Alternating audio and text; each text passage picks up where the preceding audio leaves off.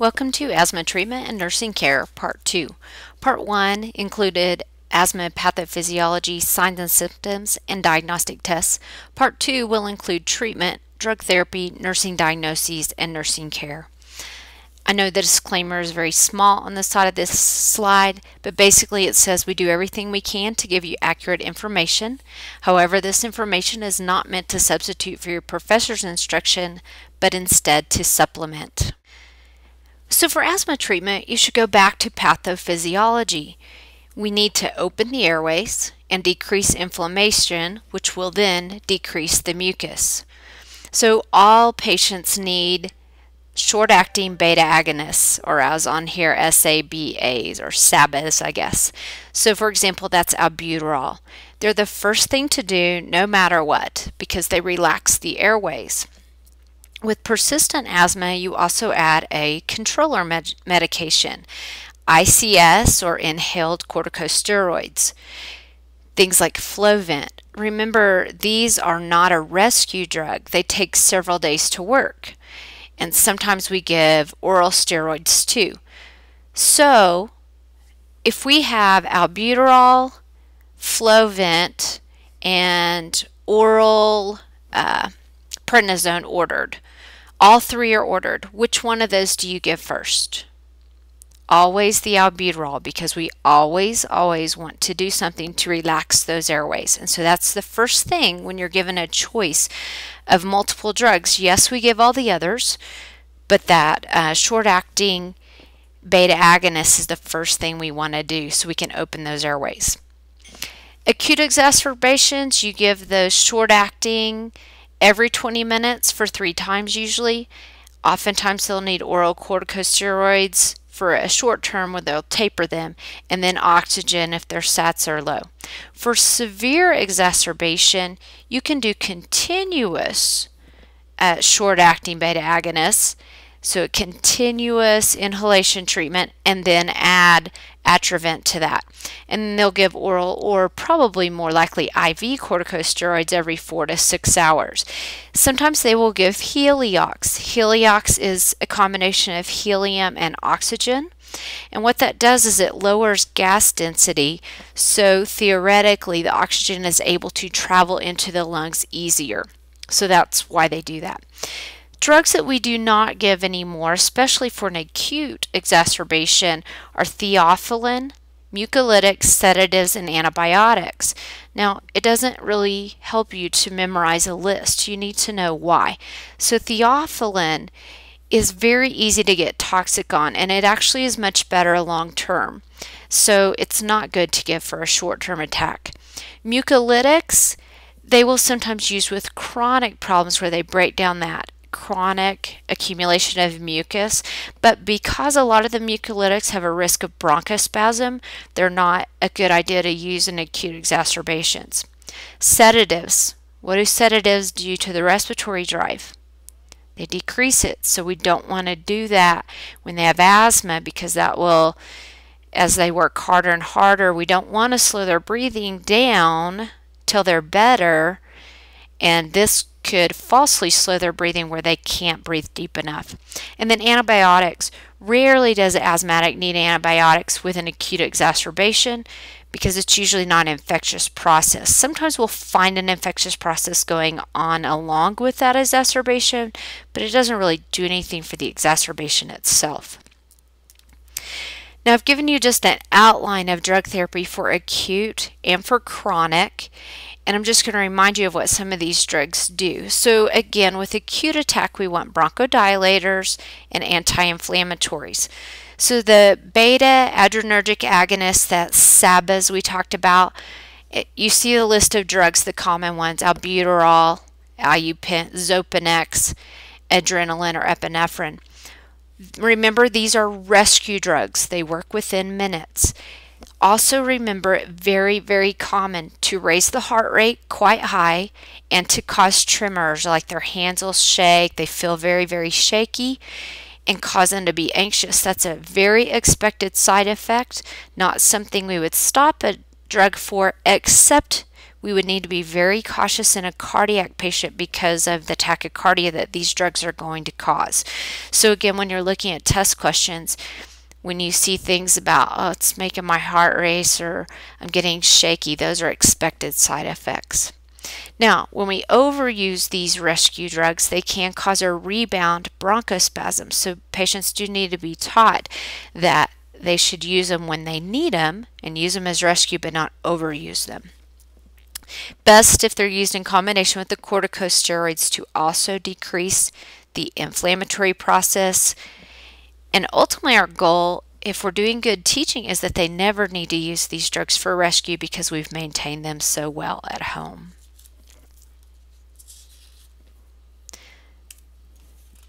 Chronic drug therapy. So with the chronic drug therapy, we also have bronchodilators, but we have different types. So if you look at this slide, you'll see the beta-adrenergic agonists, but these are long-acting ones, so LABAs instead of SABAs. Then methylxanthine derivatives and anticholinergics. Then we have anti-inflammatories. We have corticosteroids, but those are the inhaled ones. Mast cell stabilizers, also inhaled, and leukotriene modifiers. So we'll talk about each of them shortly. So the beta-adrenergic agonists, again, long-acting. We never use these as a single therapy, a monotherapy. These are always used if they're also taking an inhaled corticosteroid. We also can never use them as a rescue. They're long-acting, 12 hours, and so we can't use them as rescue. They do have combinations that include the anti-inflammatories, and those are drugs you're probably familiar with, like Advair and Symbicort. Then we have the methylxanthine derivatives, theophylline and amylophylline. These are the drugs that are very easy for people to become toxic on. So we use them only for alternatives when other things are not working. They're oral or IV, they are not inhaled, and they have a lot of side effects and a lot of toxicity problems. And then the anticholinergics primarily is Atrovent or ipratropium. These are less effective than those beta-adrenergic agonists.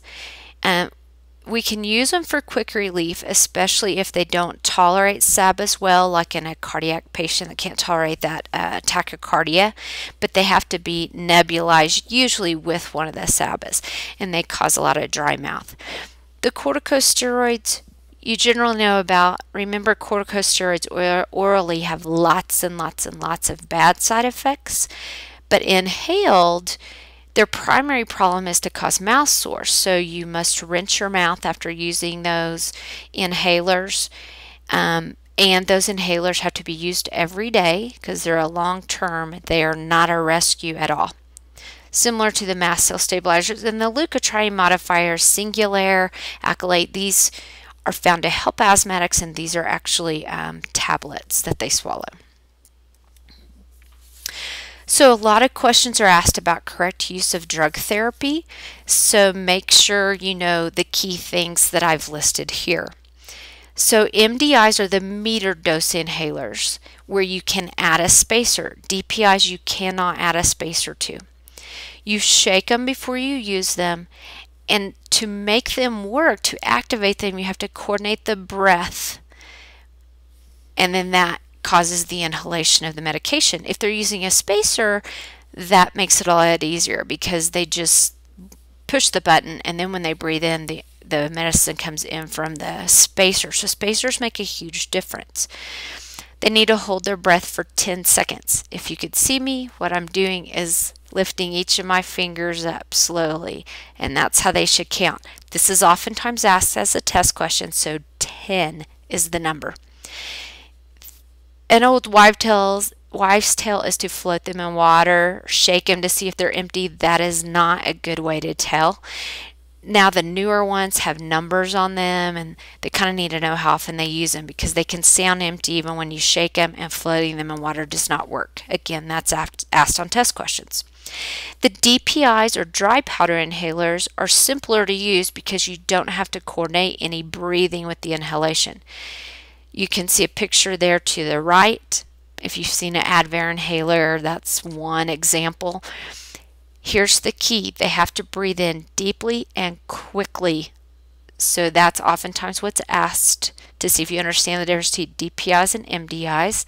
Still hold the breath for 10 seconds, and you cannot breathe into them. That puts moisture inside, and that will clog up the thing, and the powders won't work. So they have to take that breath away. So they breathe in, but not blow into the device. And then nebulizers convert those drug solutions into mist like you see below. So why do we prefer inhaled drugs to oral drugs? Inhalation works faster than oral drugs, for one, and then it also reduces systemic side effects. Now we still have some, like the short-acting bronchodilators causing tremor, which we expect, but that's why we want to use inhaled over oral drugs. Very important that you know the difference between those two, the MDIs and the DPIs. So health promotion interventions, I'm not going to cover those much because it's things you know. So we want them to avoid any personal triggers because everybody's are different. Keep dust out of their house, avoid cold air like covering their mouth with a scarf, avoid anything they might be allergic to. Another important one is this next one, though. If they have any upper respiratory infection or sinusitis, they should get treatment quickly.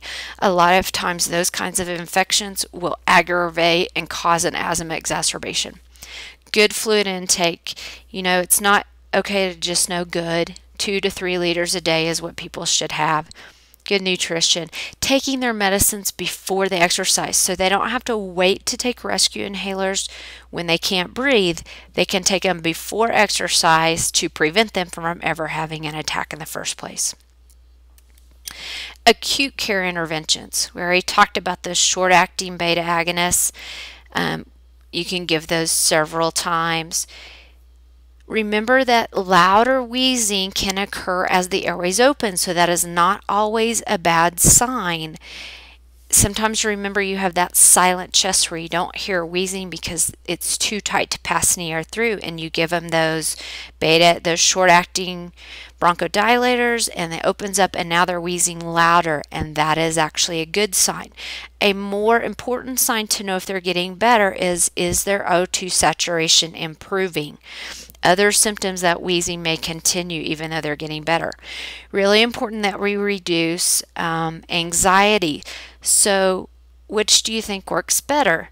Saying, you got to slow your breathing down, or saying, okay, I want you to breathe with me. In, out. No, you got to breathe with me. In, out. In, out. Of course, they can't slow their breathing, so telling them to do that isn't helpful. Ask them to breathe with you at a slow rate. And pursed breathing, we use this for lots of respiratory problems. Remember what they're for and how you do it, because that's oftentimes tested. So it prolongs expiration. They inhale slowly through the nose, not the mouth, the nose. You never puff out your cheeks. And if they practice exhaling like they're blowing through a straw, that helps them learn how to do it. So again, this is often tested.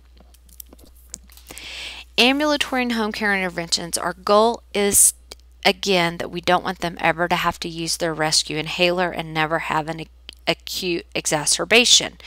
So we're trying to prevent, and the best way for that to happen is for them to use their medications properly, know what triggers them, and using a peak flow meter daily.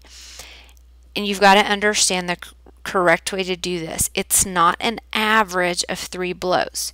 It is the best of 3 blows. So they blow out as hard as they can. They do not inhale. They blow out like they're blowing out a birthday candle.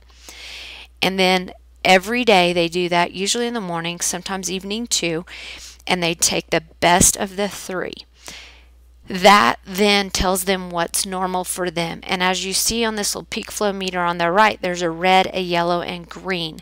Once they know what their normal is, which is based on height and weight, but it's also based on the individual.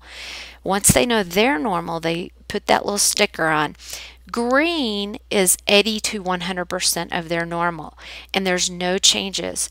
Yellow when they're 50 to 80% of their normal. So if their normal is 300 and they blow 160, they're in the yellow zone.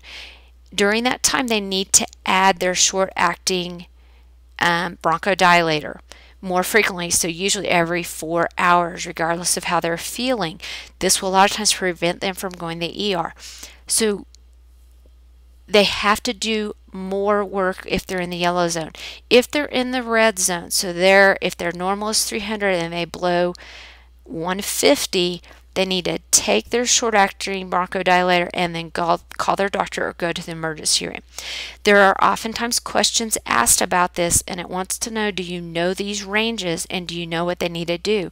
So if they're 300 and they blow a 280, they're in the green and they need to do nothing different. They just continue their normal routine. So make sure you understand that, because there's lots of questions asked about those. Finally, nursing diagnoses. This is one of my pet peeves. There are only 3 nursing diagnoses for respiratory diseases, and that's impaired gas exchange, ineffective airway clearance, and ineffective breathing pattern. You have to make sure you use the correct one. A lot of times our interventions are very similar, but you have to pick the right diagnoses. So to have impaired gas exchange, you must have a low O2 saturation or a low blood gas, PaO2. If those are not low, you do not have impaired gas exchange. So one of your as evidenced by has to be a low O2 sat. Ineffective airway clearance could be from a couple of things, but in the case of asthma, it's usually from that increased mucus production. And so that means they have stuff that needs to be coughed up, but they can't get it coughed up. That's the only time you should use that. So it could be from secretions or mucus, but it could also be they have a weak cough. It could also be they have pain, and so they don't want to cough because of pain. Not common with asthma, it would be the secretions. And then lastly is ineffective breathing pattern. This could be they're hyperventilating or shallow breathing. It could also be that they have pain or sedation, so they're not breathing deeply enough. So make sure you pick the correct diagnoses. So real quickly, some of the interventions we would do with impaired gas exchange is obviously to give them oxygen. We might have them do pursed lip breathing, so we open up the alveoli more with that prolonged expiration. Incentive spirometer for the same reason, or PEEP if they're on a ventilator. Interventions for ineffective airway clearance would include giving them increased fluids so that you liquefy those secretions, splinting their chest if they're having pain so that when they do have a cough that you help with the pain. And then ineffective breathing pattern interventions, again, is related to the cause. If it's pain, dealing with the pain. If it's anxiety causing hyperventilation, having them breathe with you and slowing their breathing. So if you haven't watched Asthma Overview Part 1, you can watch that. Look at our website, pocketprofnursing.com, and I'll have my notes for this video. I'll have some other videos and some games to test your knowledge of asthma, and then watch for more of our videos and an app coming soon. We do appreciate your feedback, so we'd love for you to comment, suggest topics, ask questions. Click that like or dislike button. Share this video if you found it helpful for you. Someone else will find it helpful. And subscribe to our YouTube channel so you'll be the first to see our new videos. Thanks for watching.